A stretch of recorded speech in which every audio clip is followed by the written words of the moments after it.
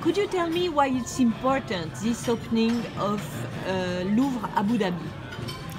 I think it's really a big event because I think that cultural cooperation is now, in this context, in this world, a major priority.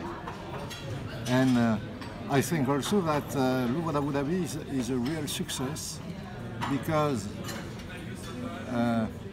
it deals about cultural diversity and, in the same time, universal feelings. Mm-hmm. That's why I love the idea of the Louvre Abu Dhabi. Mm-hmm. Well, it's the reason why the Centre Pompidou has brought major masterpieces like Dark Rothko or Big Giacometti. Merci.